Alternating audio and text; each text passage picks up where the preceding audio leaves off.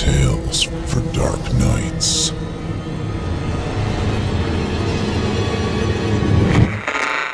Want to make sure you never miss a Chilling Tales for Dark Nights video again? Be sure to subscribe and hit that bell to turn on notifications.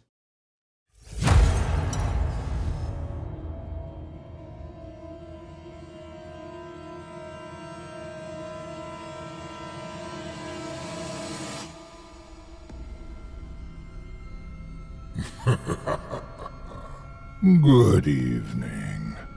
I'm storyteller Otis Jiry, and I ain't your grandfather. From where I'm from, we don't do bedtime stories. And if that's what you were expecting, you're in the wrong place. If it's terrifying tales you're after, well then, I've got just the thing. Get comfortable, settle in, turn off the lights, if you dare. Your night is about to get a whole lot darker. Who needs sleep anyway?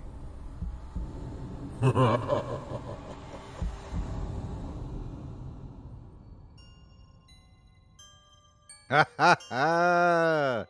Good evening. You're listening to Scary Stories Told in the Dark. Welcome to Season 6, Episode 14. I'm your host, Otis Jiry. In tonight's episode, I'll be performing 4 spine-chilling tales for you about cryptic confessions, bedtime terrors, eerie illnesses, and unbelievable effigies. You're listening to the standard edition of tonight's program, which contains the first 2 terrifying tales. If you'd like to show your support and enjoy an extended version of this and other episodes with twice the terror, visit simplyscarypodcast.com and click Patrons in the upper menu to sign up today. Thank you for your support. Now it's time to take a walk together down the moonlit trail. So lock your doors, turn your lights down low, and settle in. The show is about to begin.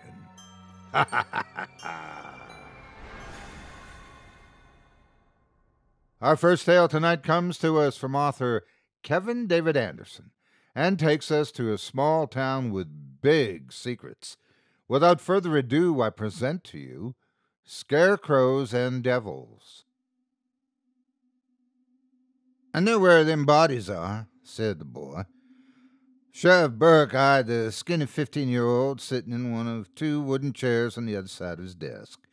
He knew the kid, knew him well enough to notice he was wearing his Sunday best, loose-fitting hand-me-downs that hung like clothes on a scarecrow. But still, in these parts anyway, dapper enough for God. Burke reached for his cup of hot coffee. "And what bodies are those, Seth?" The boy pulled a Bible from under his arm and set it on the desk. "The ones you and Deputy Wayne been looking for." Seth took a quick look around. "Where's Deputy, anyhow?" Burke followed the boy's gaze around the tiny police station. It was a place anyone could take in at a glance.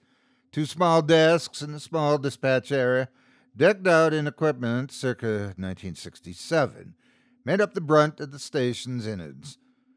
Toward the rear of the one-room station was a long window, hidden beneath worn drapes the color of dried blood, and 2 iron-barred holding cells. An orange discoloration peppered the bars and locks. Locks so old, Burke wasn't even sure if they worked. Not that it mattered much in a quiet, mostly forgotten place like Thankful, Alabama. "I usually hold down the fort solo on Sundays. Catch up on paperwork and all. Now, go on," Burke said, sitting back, his chair creaking under the strain. "What bodies are you talking about?" The boy glanced down at his hand, then said, "Evans Parker and that teacher, Miss Conroy." Burke leaned forward a bit, caressing his cup. "I don't know what you've heard, Seth, but them are just missing persons." The boy looked up at Burke. "Don't play games, Sheriff. What I'm talking about is just between you and me. Seth slapped his hand on the Bible. God. Burke did his best to show no reaction, but he looked at the thick book. The Holy Doctrine looked older than he and the boy put together. Flecks of aged paper splintered off as Seth pressed down on its cracked leather cover. The boy slid his hands off the Bible and into his lap. You don't call the state police or them government folks for no missing persons. God is my shepherd, I know you don't. Burke rotated the handle on his cup around to his other hand. Steam gently rose above the rim. If you got something to get off your chest, get out with it. The boy leaned in, and Burke thought the kid's eyes had suddenly turned the color of night beetles, the kind that swarmed around the porch light in the summer. There was blood, wasn't there? Seth said. All over Evan Parker's garage and Miss Conray's kitchen. A grin played on his mouth. But you didn't find no bodies, did you? In a place like Thankful, it's harder than Chinese arithmetic to keep any kind of secret, let alone one like what he and Wayne were trying to keep regarding the crime scenes. He'd kept a tight lip, but wasn't sure about Wayne. The sheriff had bumped into his deputy more than once at Miller's Tavern, impressing the liquored-up locals with some embellished tale of life on the beat. And the fact about the blood at both scenes, in pools on the floor and in Jackson Pollock's splatters on the wall, would have made one terrific barroom story. Be a miracle if Wayne had managed to keep his mouth shut. Burke lowered his cup onto the desk like a dragonfly, touching down on Cahaba Lily. You want to tell me how you know about that? Because I know who killed them. Was it you, Seth? Seth smiled and looked down at his hands again. No, Sheriff, it weren't me. Well, son, you have my attention. It was my cousin, Haley. Burke sighed. Seth, I know how close you and your cousin were. I'm sure her death hit you pretty hard, and when we find the son of a bitch that run her down like a dog in the street, I personally hold that bastard so you and your kin can get some justice. But till that day comes, Seth, you gotta get on. The boy sniffled, but his eyes remained dry. I loved her like a sister. If it weren't blood, we might have, I don't know. Seth looked up, his eyes glassy. Fact is, I always knew she was special. Just didn't know how much till she called me one night. What night? The night that teacher, Miss Conroy, disappeared. Burke sat back deep into his chair and folded his arms across his chest. See, she was in an awful panic, Seth said. Needed my help real bad, but wouldn't say what for. She told me to come over to Miss Conroy's. Go round back, she says. Don't let anybody see you. So I does as she say. What happened, Seth? Well, I goes around, and she's at the back door holding open the screen. In the moonlight, I could see her hands were covered with something dark and dripping. Her overalls and cheeks were smeared with it, too. I wasn't but 2 steps up that porch before I could smell the blood. Awful powerful. The boy paused, and Burke wondered if it was for effect or whether he was actually reliving the moment. Seth, why was Haley covered in blood? Why do you think? Seth dipped his head forward. A strand of greasy black hair fell across his forehead, making his face look more sinister than his age normally allowed. Because she had just slit that sow from chin to birthing hole, that's why. I walked into that kitchen and got sick on myself. Oh, I swear to God. If I hadn't slipped on a heap of gizzards, I surely would have. The fall under my ass left me staring up at Haley and that big knife she was caressing like it was the baby Jesus. That sight kind of helped me focus, and I forgot all about being nauseous. Burke studied the young man. Seth brushed the strand of hair back. I think right then I was going to scream, or maybe I did. Don't know for sure. but she shushed me and said, "I need to show you something." I sat there in a pile of that teacher's insides and watched Haley walk over to the body.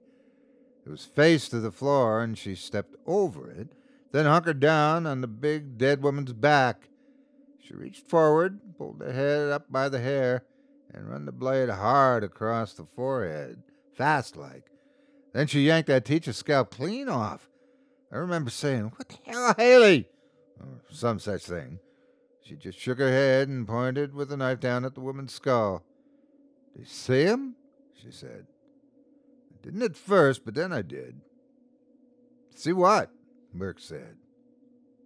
"Horns," Seth answered. "Tiny little horns, about an inch high, maybe two, coming right out of her skull. They must have been sticking out through the top of her head, but with all that hair, who would know?" Haley let the head fall and hit the wooden floorboard with a smack that sent blood into my eyes. By the time I wiped it away, Haley had yanked the woman's pants down, showing me the teacher's backside. She'd cut the undergarment down the middle and encouraged me to come closer. The stench was worse than the one that hit me when I walked in. Mrs. Conroy sort of let go with everything, you know. "I get it," Burke nodded. "Go on." "Geez, Haley just stuck her hand in there and pushed it all aside. I know I gagged hard then. When I come up, Haley was pulling something out. It was attached just above the woman's bottom, about a roll of quarters thick and nearly 2 foot long. What was it?" "A tail. I swear on my grandmother's grave, it was a tail. Must have been tucked down deep, hidden in her backside."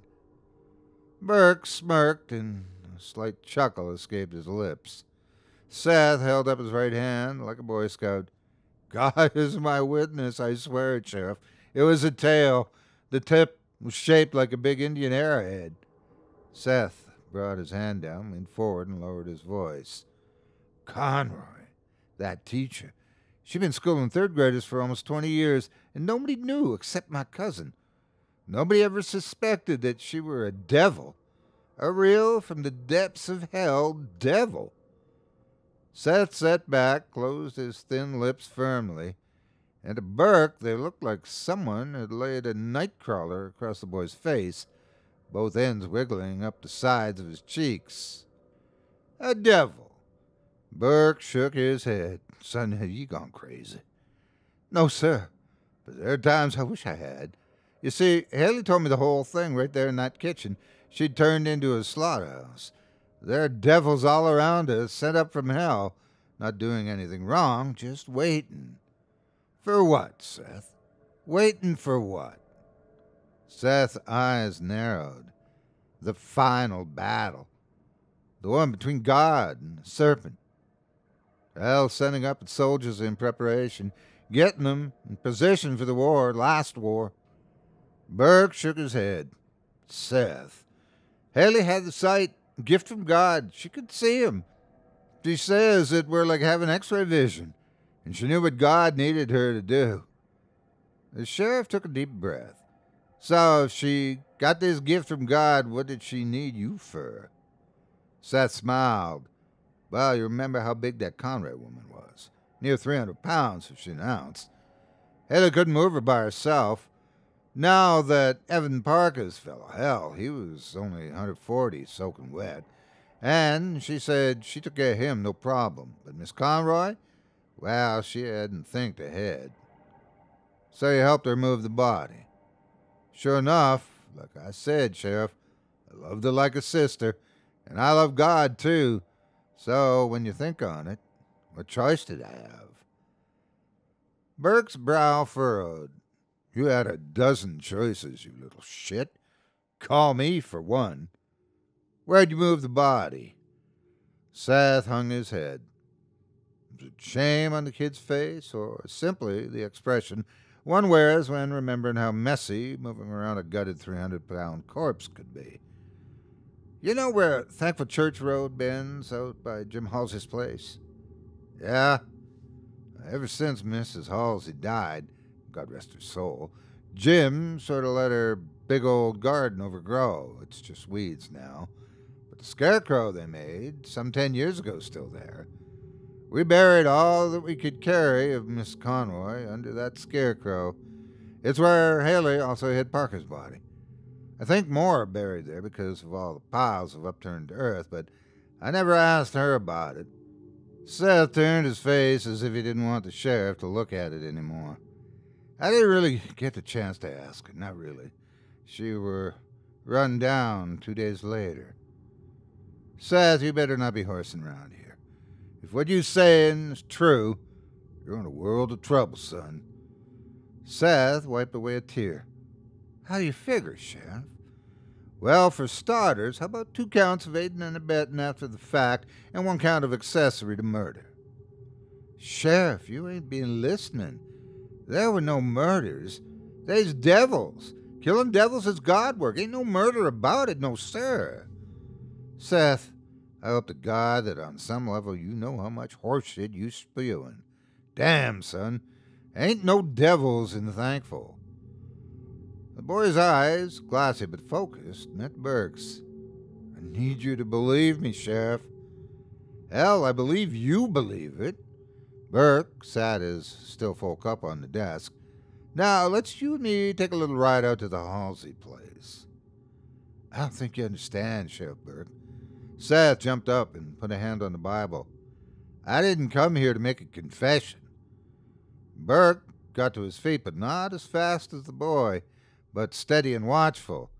Seth flipped over the leather cover, reached in and pulled back something black and metallic out of the hollowed-out pages. The kid aimed the old revolver at Burke's chest.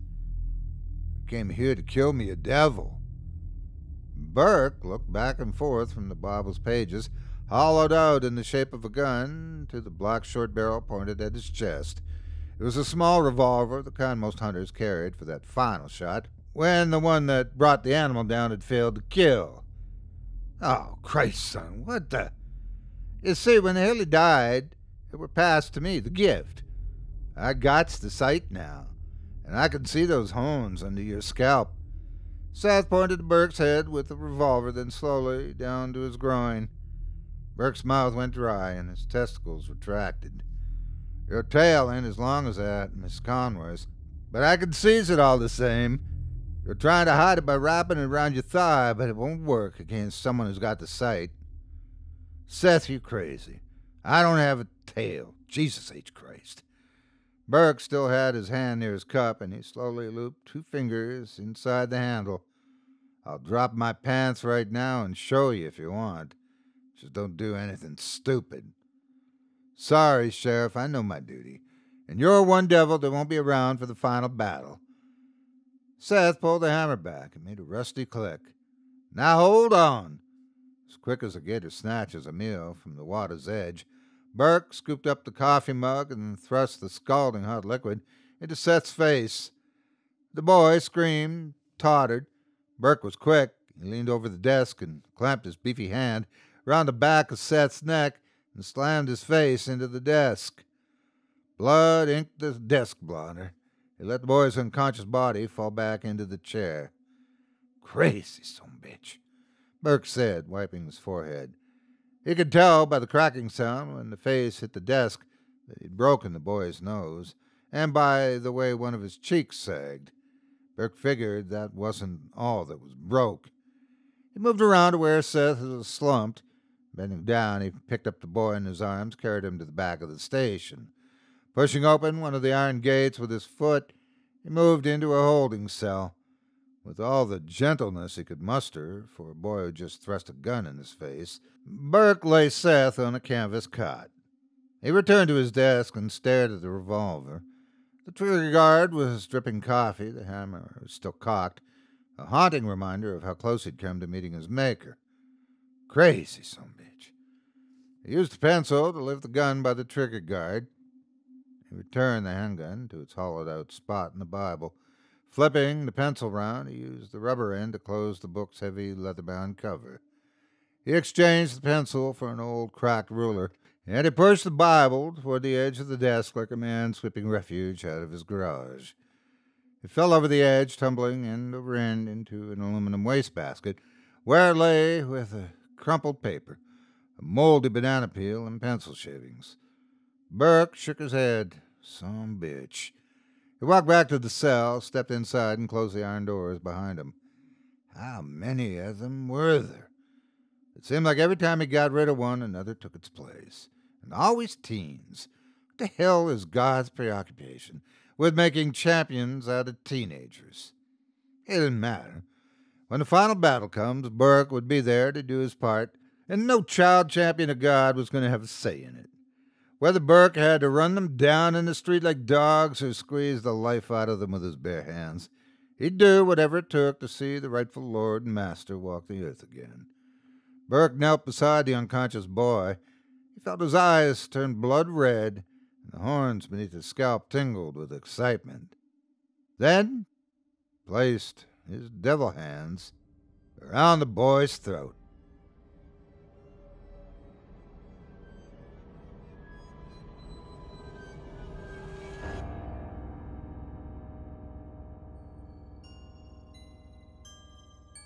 I hope you enjoyed Scarecrows and Devils, as written by Kevin David Anderson. If you enjoyed that last tale, I'd like to encourage you to check out more of the author via his profile on creepypastastories.com. Just visit simplyscarypodcast.com/KevinHorror, all one word, and you'll find yourself on a page with links to not just his website, but his social media and his books on Amazon. Or visit kevindavidanderson.com, that's Anderson with an S-O-N at the end, to go there directly. So what are you waiting for? Pick up a copy of his collections of tales or his latest novels and novellas. You won't be sorry you did. There's plenty more where tonight's chilling tales came from, just waiting for you to dive in. Up next, we've got another second tale of terror for you, courtesy of author Byron Dunbar, and it was submitted directly to me for our consideration. I'm honored that mine is the first audio horror program to feature Byron's sinister story. In it, we'll meet a boy with some unsettling fears of the monsters he believes are stalking him. But everyone knows monsters aren't real, right? Yeah. Without further ado, I present to you Uncle Scratch. Daddy, why is Mommy so cold? She was dead. Maurice knew that much, but why was she so cold? His father, a stout man named Gregory, was silent. Everyone knows we die. Not even children deny it. Yet knowing a fact and believing it are different. Maurice knew his mother lay dead in her casket. Gregory explained the custom of a wake to him in advance. Yet, while Maurice was old enough to acknowledge death, he was too young to believe his mother could die. They didn't speak on the drive home. As they passed between houses, Maurice thought the vacant windows resembled his mother's empty eyes. Maurice hardly breathed, and his father dared not look at him. They moved not long after. That was when Maurice began seeing monsters. Gregory made his living as an event coordinator. He originally focused on local events, mainly weddings. After his wife's death, he began coordinating large-scale festivals and trade shows. This required him to travel across the country. Often he would rent a new house, but never spent enough time there to settle down. As a result, Maurice never formed strong attachments or friendships. However, he saw plenty of monsters. Each new home contained some dark presence, be it a ghoulish face in the bedroom window, a cold spot in the basement, or creaking in the attic. Gregory insisted the claws in the moonlight were only gnarled trees. He told Maurice he saw the silhouettes of cobwebs on the staircase, not ghosts. Their humid cellar contained insects, not demons. That didn't explain the dank smell in the kitchen of their next home. Maurice thought it was a vampire. He warned his father that it must sleep under the sink for lack of a coffin. It bode its time till night, whispered Maurice, when it slunk out to drink the blood. Their latest home was different, though. Even though he saw its photograph, Maurice felt uneasy. The emotion almost did not exist, save for his vaguest contemplation. The fear only appeared when he arrived in person. It was sunset. Gregory stood outside the car. He admired the house from the curb before rushing indoors. Maurice studied every inch. He gazed from the gables to the garden. His eyes found an upstairs window, soon to be his bedroom. There he saw Uncle Scratch, dimly lit from below as the sun melted behind the clouds. His form was visible in the dying light, yet his features remained hidden.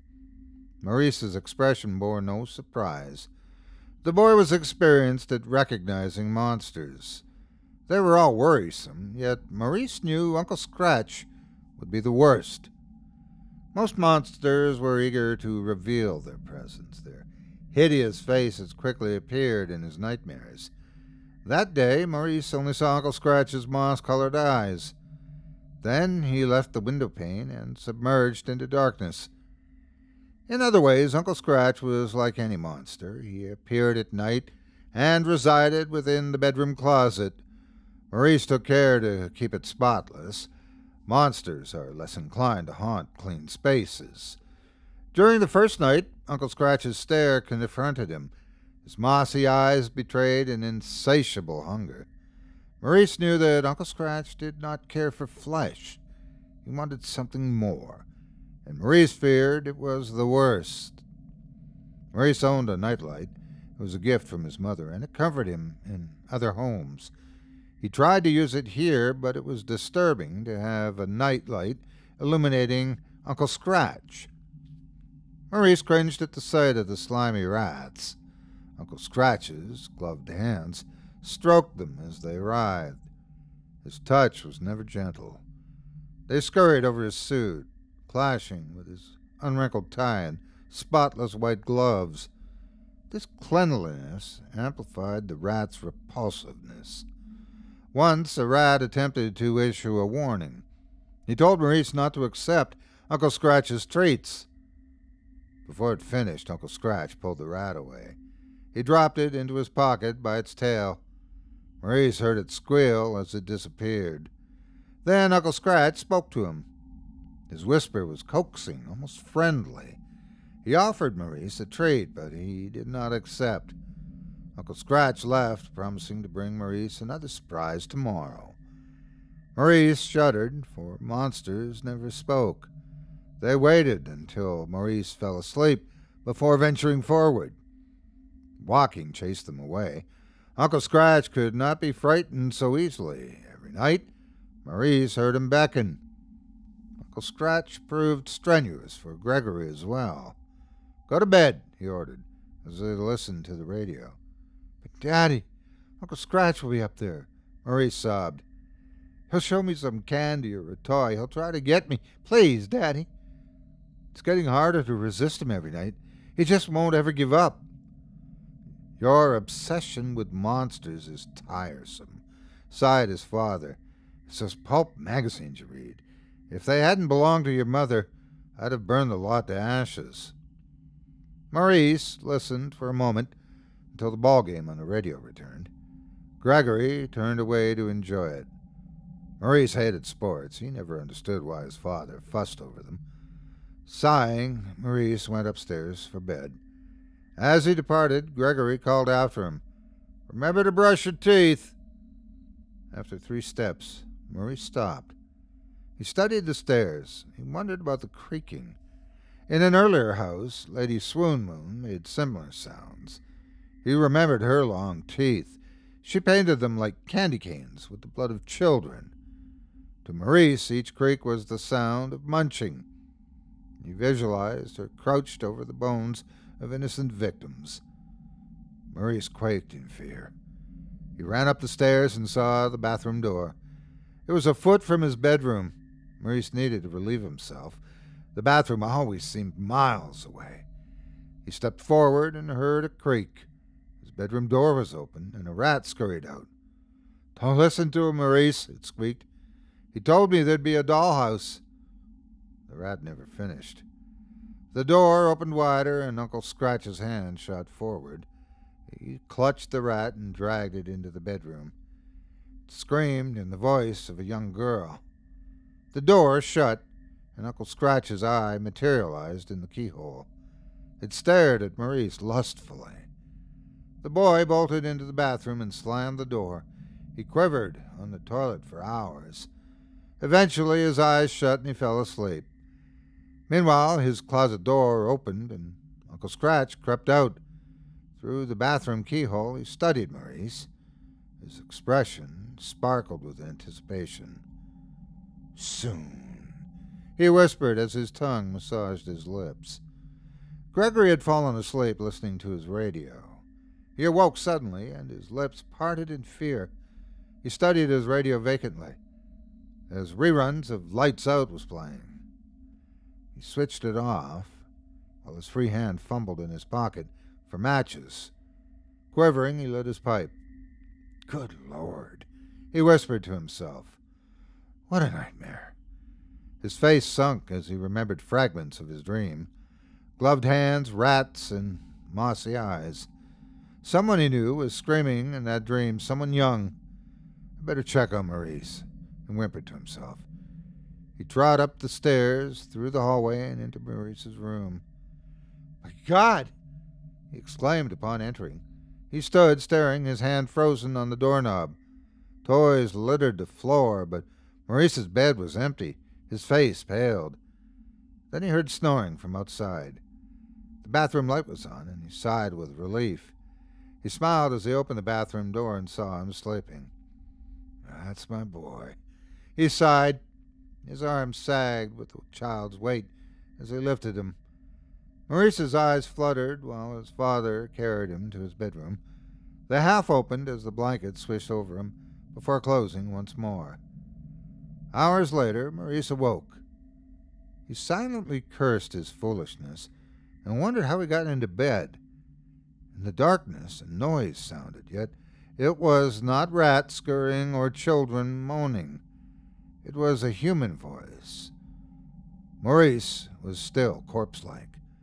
The noise broke the silence like ice cracking. Maurice drew a silent breath and listened closer. There was a silence, then a whine. A long sob emerged before the silence returned. Maurice turned his head. The moon outside had disappeared, and the room was black. Another murmur. There was no mistake. Someone was weeping. Was this Uncle Scratch? Maurice had never heard a monster cry, not even as a trick. A wet sound followed like a bucket collecting rain. Maurice visualized tears streaming down a woman's face. Another sob. It was nearer now. The dripping continued, accentuated by occasional moans. The sound was feminine. Maurice remembered his mother, and his eyes watered. He debated turning on his lamp. Uncle Scratch would have offered a treat by now. He reached toward the switch, but stopped. There was a fumbling, then a sob near Maurice's ear. In fact, he drew his hand back, and the noise ceased. Maurice did not lie down. He feared the presence would hear his mattress. In the dark, something slithered. Maurice sensed the presence under his bed. Sweat tickled his chin, but he was too frightened to wipe it away. The voice returned. It wept under the bed in a constant stream. Did it want his attention? Maurice ventured a question. "Why are you crying?" he asked. The sound ceased, and Maurice heard a soft creaking as something crawled out from under the bed. There was silence until a huddled mass formed over the window. "Maurice," the mass whimpered. "Is that you?" Maurice turned pale. It sounded like his mother. Suddenly, a blue light jarred the mass into a straight stance. Maurice saw that it was indeed his mother. The light emanated from wires fastened to her skull. She floated before him like a specter. Maurice tilted his head and noticed Uncle Scratch illuminated in the corner. His mossy eyes stared at his mother viciously. After several jolts, she floated limply in the air. Uncle Scratch lifted a hammer and an ice pick for Maurice to see. Casually, he strode nearer while Maurice watched helplessly. Floundering electric sparks from the wires occasionally tore through the darkness. In these moments, Maurice watched Uncle Scratch set the hammer down on his bedside table. Uncle Scratch pulled back his mother's left eyelid. Slowly, he inserted the ice pick over the top of her eyeball. He carefully slid it deeper until it hit bone. He retrieved his hammer, and with 2 taps, he broke through the thin layer of skull. Maurice observed Uncle Scratch scraping behind it. Another 2 taps and more scraping behind the other eyeball, and Uncle Scratch discarded his tools. He turned back to Maurice. "That's what they did to her, Maurice." Uncle Scratch whispered. "They didn't even bother to get a doctor to do it, just some staff member. Then they turned her loose, and she took a tumble down the stairs. We both know how that turned out, don't we?" The blue crackles died with the last of Uncle Scratch's words. Maurice sat in thick darkness.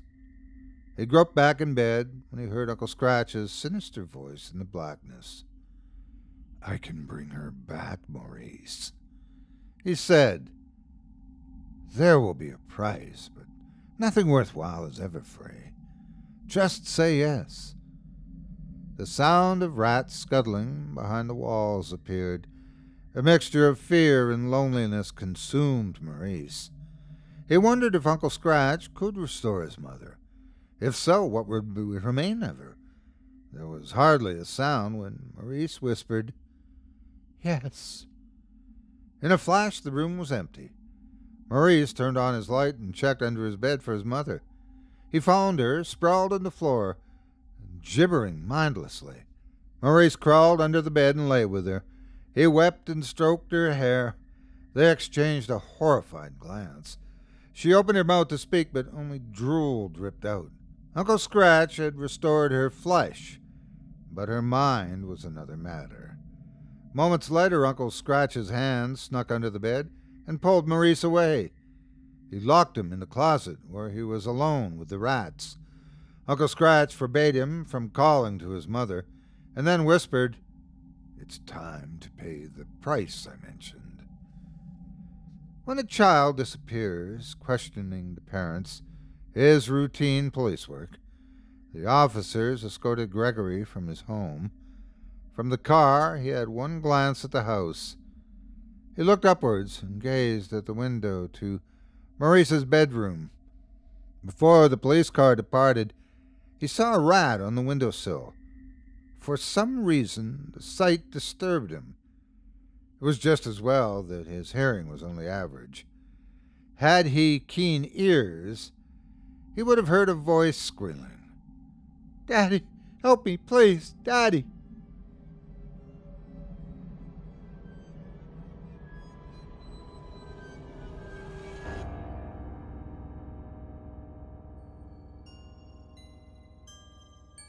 I hope you enjoyed Uncle Scratch by author Byron Dunbar.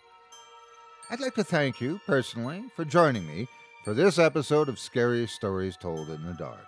If you enjoyed what you've heard on today's program, please take a moment to stop by our iTunes page or wherever else you listen to your favorite podcasts and leave us a 5-star review and a kind word. It makes a huge difference and would mean a lot to us. If you'd like to hear a premium extended edition of tonight's and all of our other episodes featuring twice the terror, visit simplyscarypodcast.com today and click the Patrons link in the menu at the top of the screen. You'll find yourself at chillingtalesfordarknights.com, where you can purchase season passes for this podcast and our other quality storytelling programs, or become a patron for as little as $5 per month and get access to our entire audio archive, dating back to 2012, all of it ad-free. If you happen to use Facebook, Twitter, Instagram, or YouTube, you can follow and subscribe to Chilling Tales for Dark Nights there, where you'll get all of our latest updates and new releases and have the chance to interact with us each and every week. You can subscribe to me on YouTube as well at the Otis Jiry channel, where you'll find releases of my series, Horror Storytime, dating back to 2014. And you can find me on Facebook, Twitter, and Instagram too. Just search for Otis Jiry. Until next week, stay spooky and get some sleep if you can.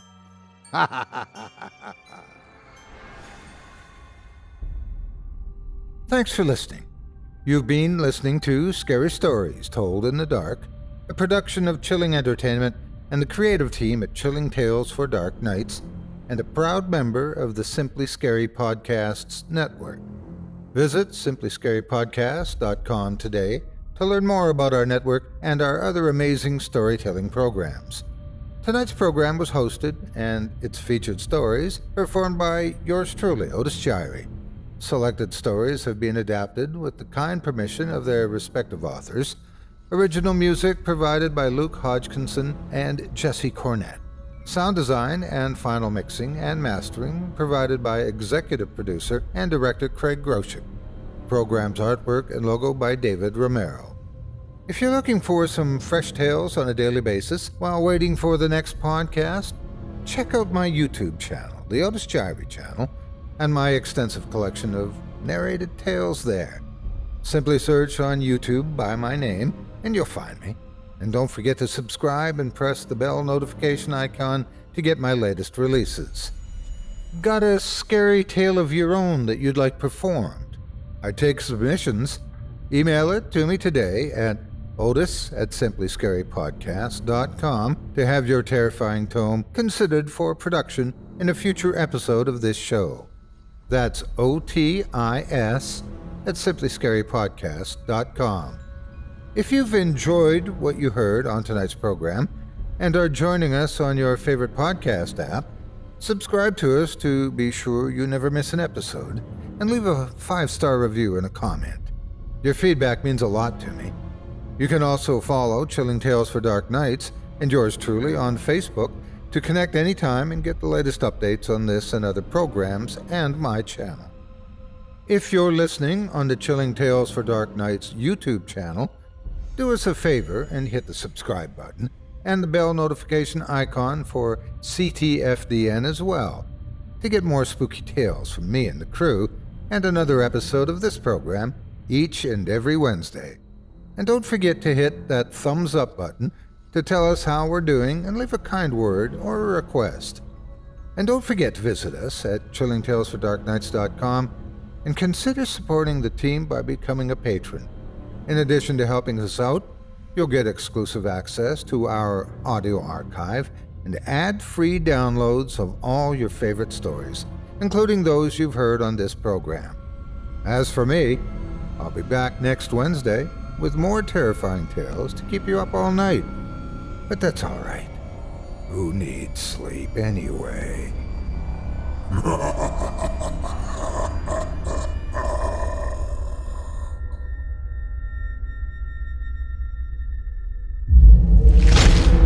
Chilling Tales for Dark Nights.